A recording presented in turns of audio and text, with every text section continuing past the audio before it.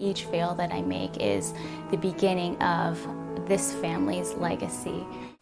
If you are a bride who wants to stand out from the other brides that you have seen, then you might want to add on custom embroidery or custom images and text to your wedding veil to make it a little bit different.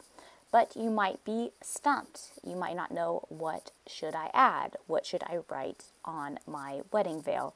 So here I'm going to give you my top 11 ideas for unique ways to stand out in your wedding veil. Idea number 1 is to do your new married last name. This seems like an obvious, but it's a classic that stands the test of time. I love how this bride decided to make it her something blue. Idea number 2 is to do a memorial or remembrance for your lost loved one.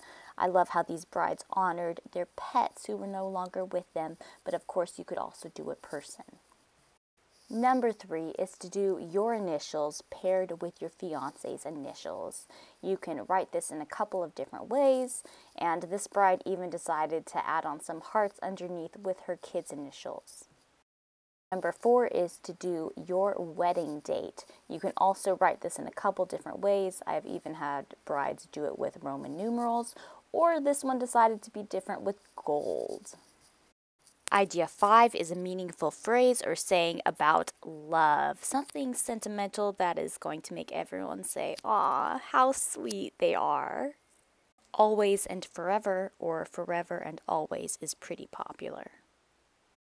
Idea 6 would make your wedding guests feel pretty darn special if you actually embroidered your wedding guests' names all over your wedding veil.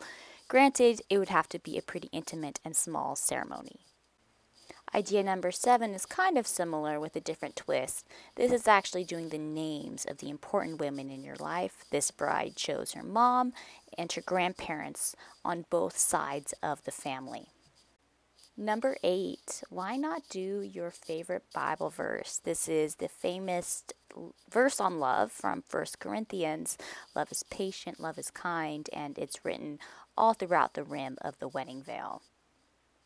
And just in case you're trying to read it, this one was written in French. This brings us to idea number 9, which is a meaningful phrase in another language.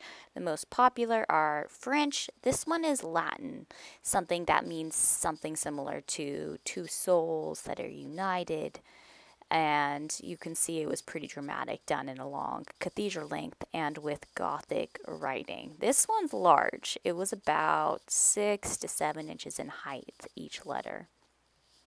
Idea 10 is if you have a sense of humor or you and your fiance like to laugh, you can do an inside joke. This bride chose to have it done separately from her veil and she was going to stitch it on later.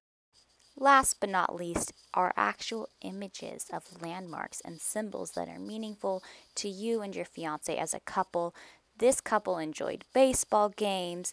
We even have a roller coaster on there, which is when they had a momentous milestone in the relationship. We have their sorority symbols. I mean, we have literally everything on this veil. So please ask me for free color samples or write in the comments below if you have different ideas for your veils. I'm always interested in learning more. Make sure to grab your free sample swatches from me.